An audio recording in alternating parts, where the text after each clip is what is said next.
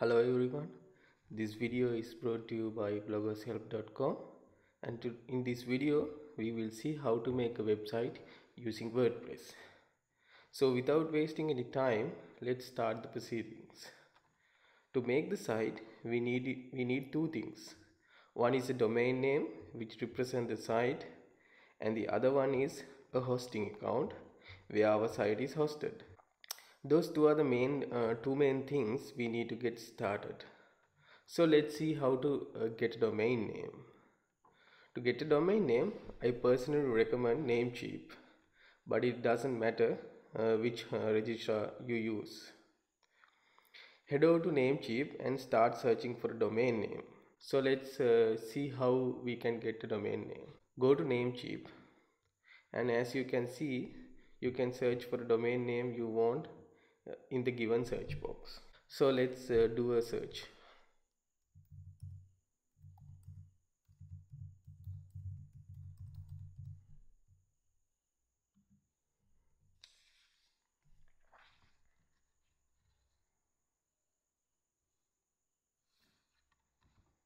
Once you enter the domain name, Namecheap will show whether the domain name is available or not. If the .com extension is not available, it will show what are the other available extensions.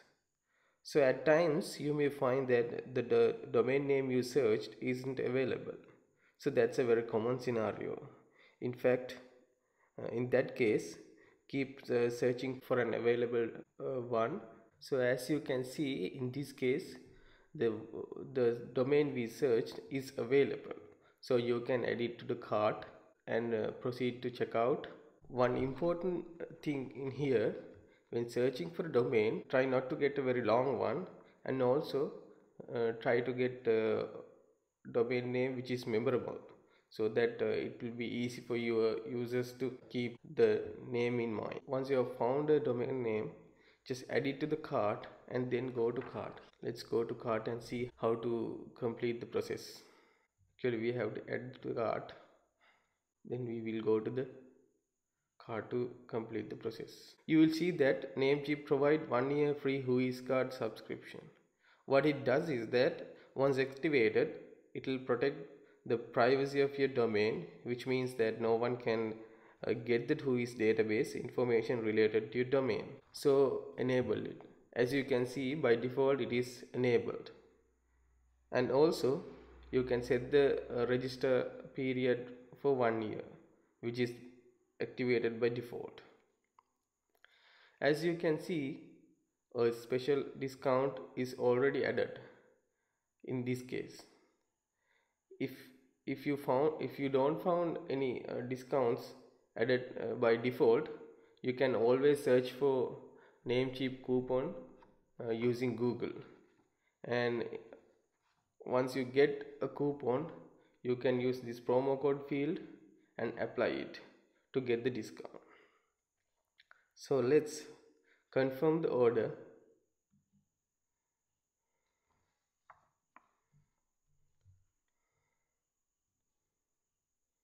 So since this is the first time you are purchasing, you will have to create an account. Provide the information required and create the account. Choose your mode of payment and complete the process.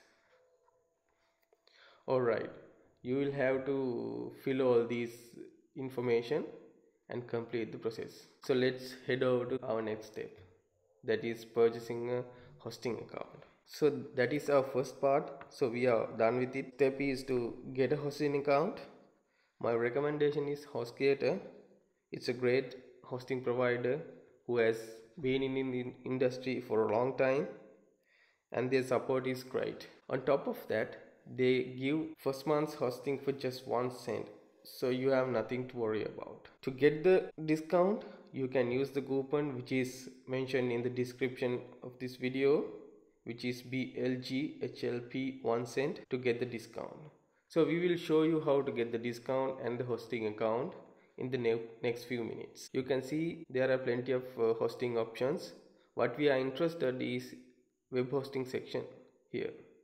So go to web hosting.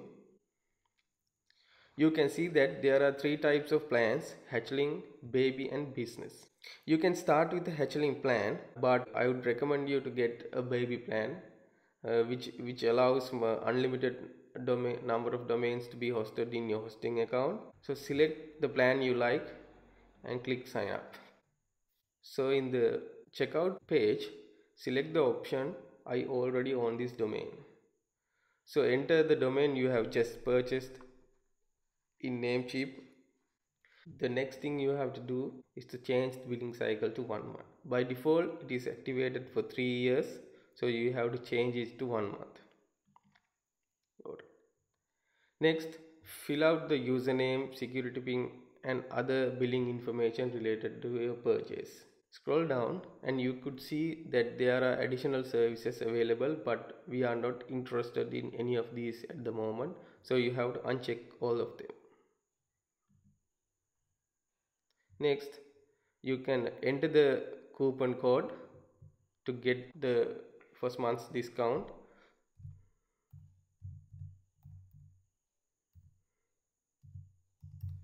You can find this coupon code in the description below and also the link to HostGator. So once you have entered the coupon, just validate it. So even if you enter the coupon, you can see that the amount due is still 3. We have to correct it. So as you can see, one additional service is added again, so we have to uncheck it. And you can see that the amount due is just 1 cent. So make sure that when you checking out, the amount due is just 1 cent. So check out now and complete the payment, and you will receive the email from HostGator which contains all the information related to your hosting account as well as your billing information. The next thing we have to do is point the domain name towards the hosting account we got. To do that, we have to find the name servers provided by the HostGator. Open the email you have got from HostGator and search for field called name servers. You should have to update that. We need to log into Namecheap account. You can sign in here. You have to use the username password given while you are registering. Just sign in. On the left hand side you can see that there's an option called domain list. Click on it. It will show the available domains under your account. In my case there are plenty of domain names. This is the account which I have been using for a long time, but in your case you will have only one domain. So go to manage, which you can see on the right hand side.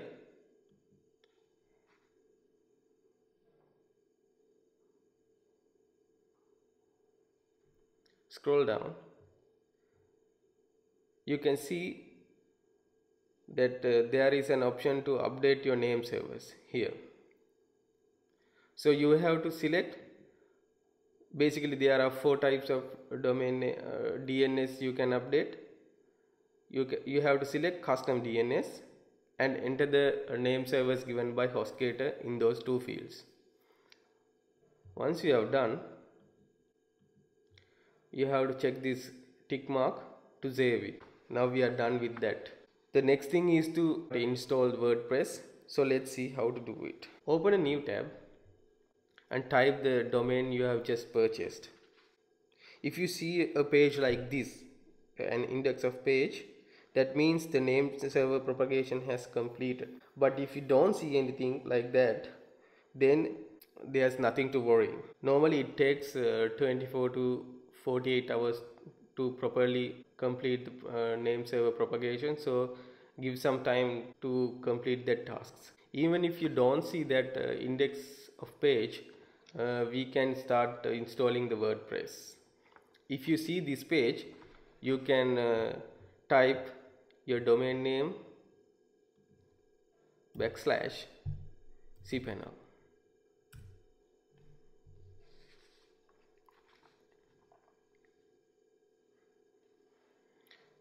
cPanel is the interface where we can do all the tasks related to our hosting account. such as installing WordPress, creating an email account, creating FTP accounts, etc. So let's log into the cPanel. By the way, if you don't see any login page, you can try the temporary cPanel URL provided in the email you received from HostGator. Click on that and you will be directed to the login page, what you can see here. You can find the cPanel username and password in the same email you have got from HostGator. Use those credentials and log in. So now you are in the cPanel dashboard. You can see that there are many icons related to various services.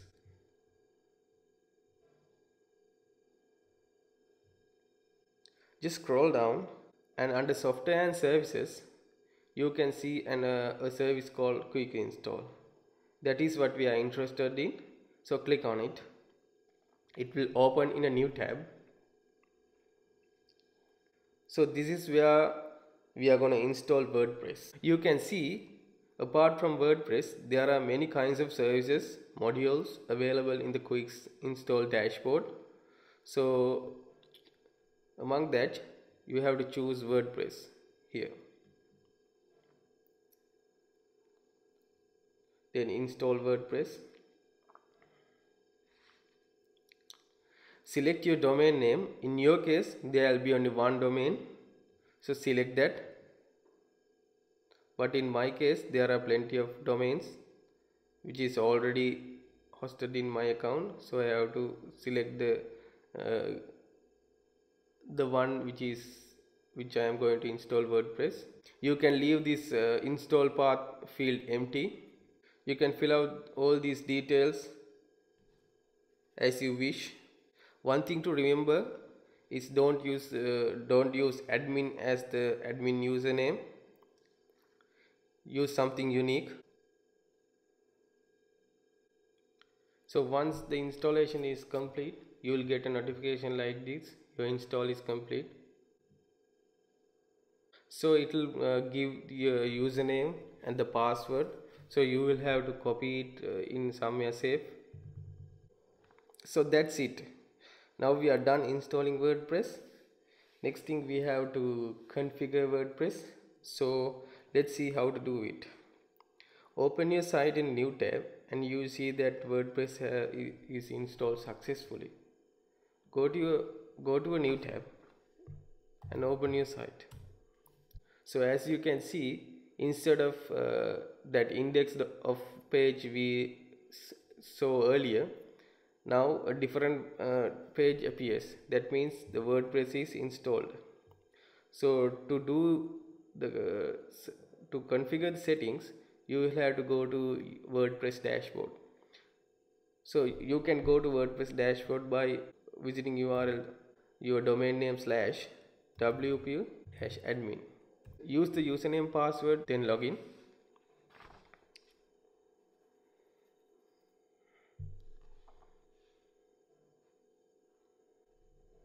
In this video, we will go through some of the important components of the dashboard to give you an idea, but a more detailed video series will be followed. So I'll focus on 4 main things, that is one, changing the theme, then installing a plugin and creating a post and a page. So let's start by installing a new theme. So what's a theme? Theme is actually the skin of your site. So you can choose what your site to be by selecting a different theme. There are many free and paid themes available. That is one very good aspect. WordPress itself has a large collection of free themes. You can easily install one of them. I'll show you how to do it. On the left hand side, go to Appearance and Themes. And you can see you can add a new theme. You can filter the available themes according to various aspects such as popularity, etc. For this tutorial, I'll be using a Hemingway theme and show you how to change header and upload a logo to the site. So in the search field, search for your theme. If you know the name, go over and install the theme. Next step is to activate the theme. So once you have installed the theme successfully, you can see You can customize the theme visiting customize link. So in the left hand side you could see that you can change different aspects of the theme, such as site identity, colors, what are the colors used in the theme, and upload a new logo and a header image, change the background image, change menus, widgets, and use a static front page. Likewise, this set of options will vary depending on the theme. So we'll upload a logo. Go to logo, select an image. In this case I will be uploading a sample logo. Choose image. You can see that logo has changed. Next thing you have to do is save and publish, then go back. We will change the header image as well. You can add a new image, upload files. So when you are trying to upload, they will provide the suggested image dimension. Try to stick to that, otherwise you will have to crop.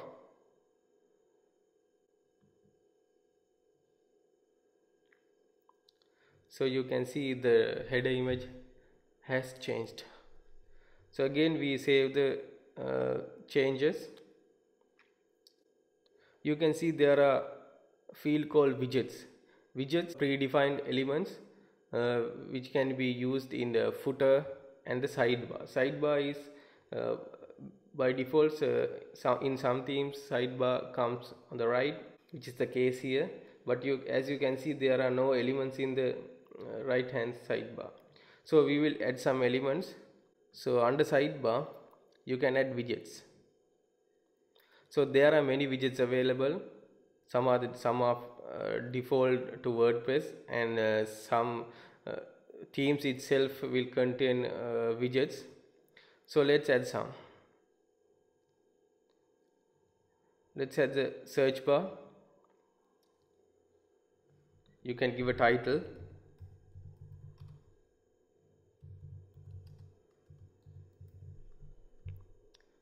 So as you do the changes, you can see that appearance changes. So now we have a search bar on the right hand side. Let's add one more widget.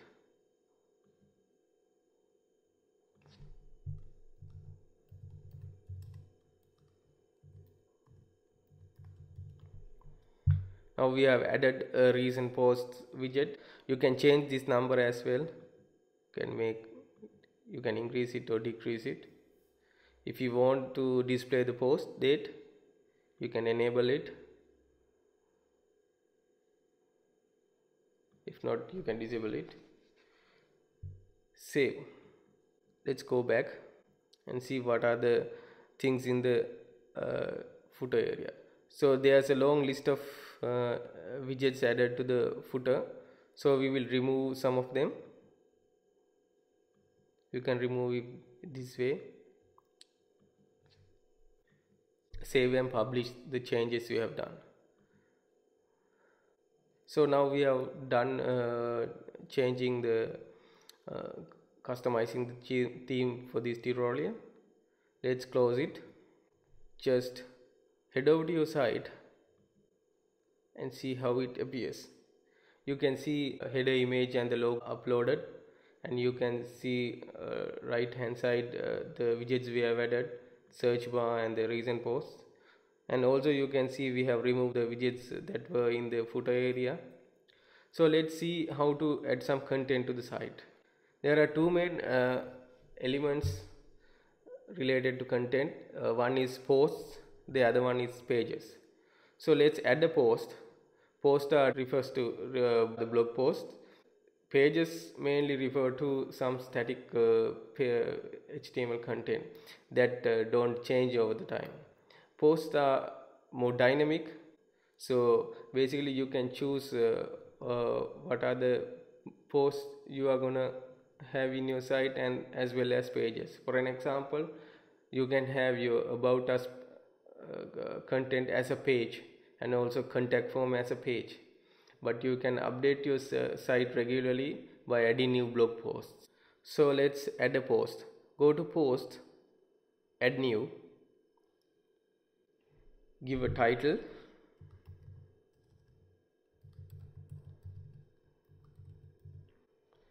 let's add some content. Let's add an image as well. So to add an image, you can place the cursor where you want the image to appear, then add media, upload files, or else you can use whatever you have uploaded previously in the media library. Just go to upload files and select the file you want to add to the image.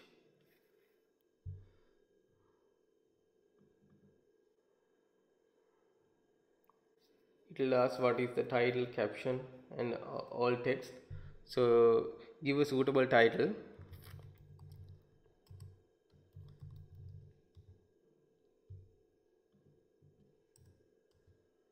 And an alt tag, which is important.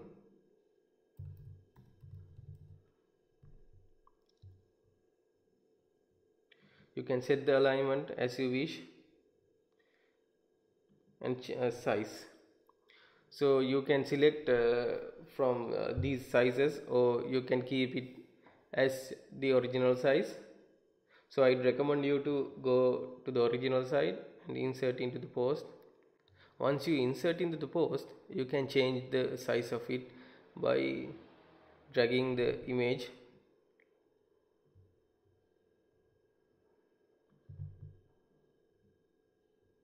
So you can change as you wish, and you can preview how the post look like using this preview button. So this is the way it looks. So if you need to change the image size, you can go back to the post window and select the image and drag the border and click preview. So it will preview the changes. So as you can see, there are 4 types of formats. So this will vary based on your theme you are using. Different themes have different formats. So we will use a category. So you can add new categories or use that are already added previously. In this case, we don't have any categories, so you have to add the category.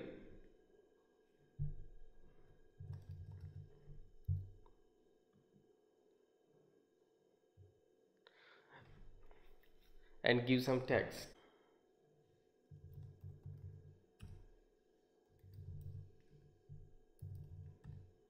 So once you have done that, you can publish your post.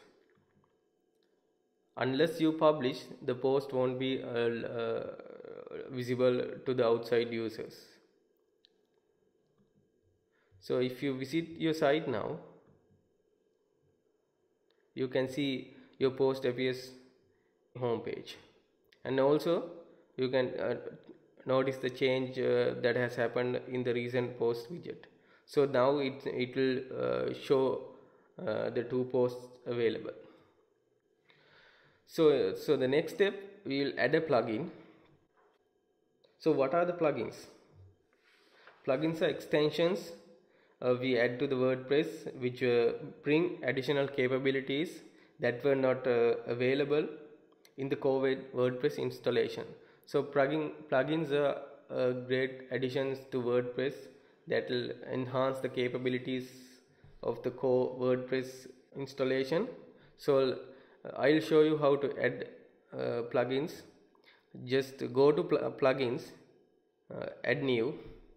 So as an example, if you need to add a contact form to the site, then we can use a plugin which will give us a contact form, so that we can include it in the page without doing any other work.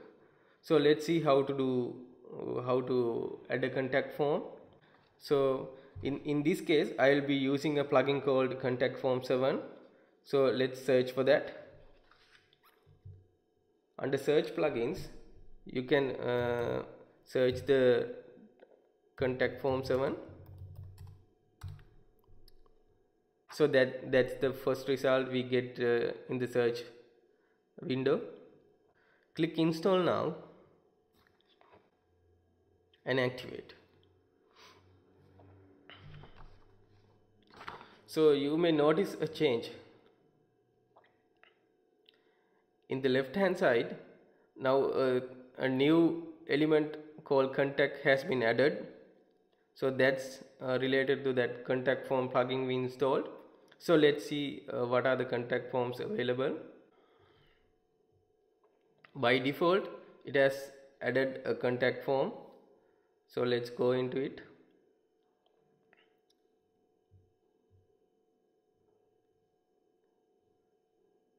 So it provides a short code which can be used anywhere in the site, anywhere in the content field, such as a post, page, or a widget.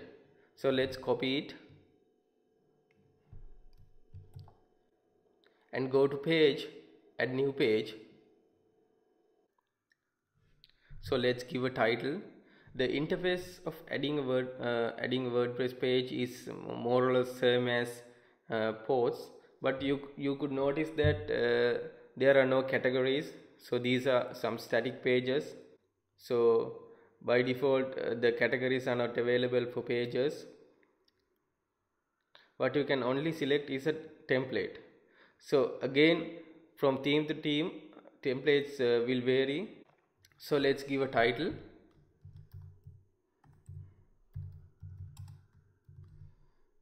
And insert the copied short code, and again you can preview it. As you can see, a nice contact form has been added to the page. So this is the beauty of using plugins. There are plenty of plugins, both free and paid ones, available to accomplish various tasks that are not part of the core WordPress. So basically plugins enhance the capabilities of WordPress. That's the beauty of WordPress. So let's publish this page. Notice that in the menu now there's one page that was pre-built when installing the WordPress. Now let's see how it changed once we publish the new page. As you can see, the new page has come to the menu. Just click it and you can see a nice contact form has been added.